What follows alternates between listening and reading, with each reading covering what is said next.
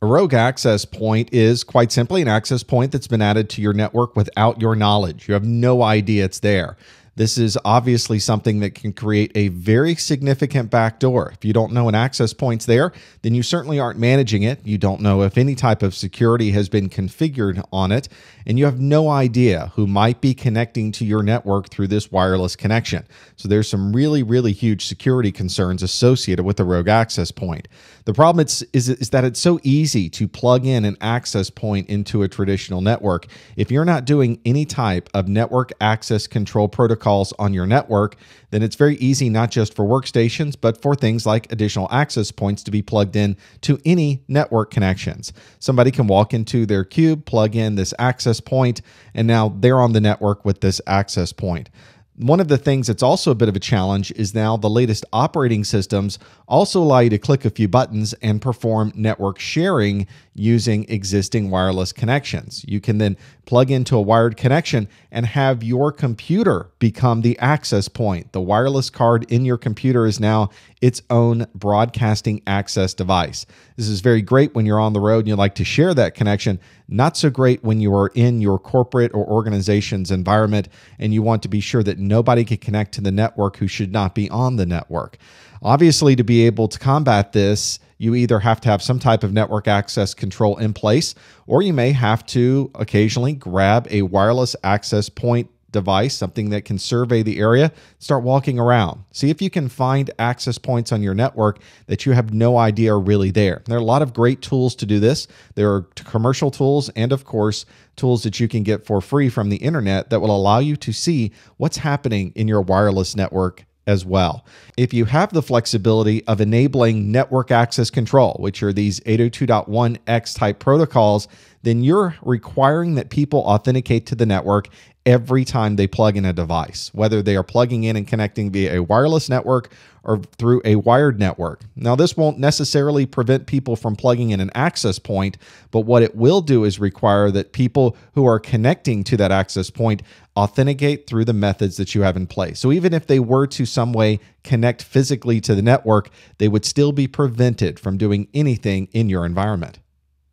When the bad guys are putting together a rogue access point, it's for much more nefarious means. They really want access to your network, or they want access to what people are putting through the network. And that's where a wireless evil twin comes into play.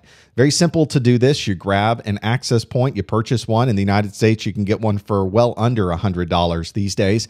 You have this access point, you plug it into the network, and you configure it exactly the same way as the existing network. This is why open access points that have no password associated with them can be such a security concern, because it's very, very easy to duplicate an open wireless system. You simply put the same configurations in the evil twin, the same SSID information, the same security settings. If you do have access to the security settings, simply duplicate the security settings on the evil twin. And once you're ready to implement it, you put it into the network or position it in a place on the network so that it is the primary access point. You generally do this by making sure that it is the one with the strongest signal for the end users to see, and the machines will automatically see that stronger signal and decide to choose that access point. It just makes sense. So normally you're trying to get much more power out of your access point than the existing access point that's on the network, or you make sure the evil twin is closer to the people that you would like to gather information from. And once you're on the network, you're able to see everything. It's very, very easy to do this in a place where there are open Wi-Fi hotspots. The challenge at this point is now you're connected to the evil twin. All of the traffic going between you and the regular network is now going to flow through the evil twin, which means anybody who has control over the evil twin can see everything going over that link. This obviously creates enormous security concerns.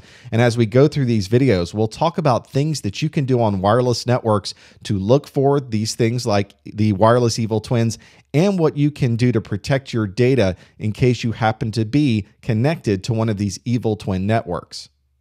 And one of the most useful and functional ways to protect this is to encrypt your data. Even if it is over a wireless network that already has WPA encryption, you want to even add additional encryption by perhaps creating a VPN connection, a tunnel that is an encrypted connection between your machine and another device. Maybe you're using HTTPS to your web servers. You're logging on through an encrypted channel that goes between your workstation and the web server on the other side. Even if somebody had an evil twin on the network, they were monitoring the traffic flowing across that wireless network to the wired network, they would not have any idea what was inside of that traffic because you are protected. You're encrypting all of that traffic, and even if they capture it, they can't do very much with it.